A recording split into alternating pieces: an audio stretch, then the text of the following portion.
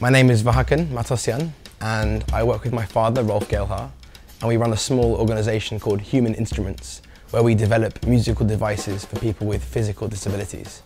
Our current project is to develop the world's first motion-sensing conductor's baton. And what this device will do is it'll sense the movement of a conductor's hand.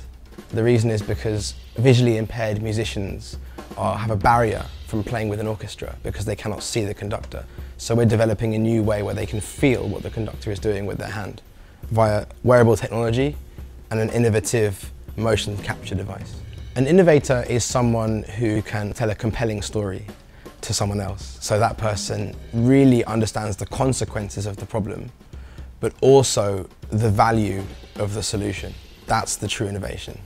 I think something that defines an innovator and pushes them towards the humanitarian aspect is probably levels of empathy, or having been given a way to see people in a certain way, or to see someone's story and really see that story as their own.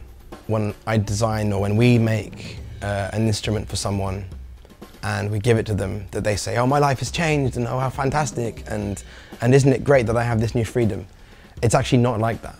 All they can think about is the work they can now do, and they think about the tasks that lie ahead. It's not some big gift from heaven. It's just what they need to be a human.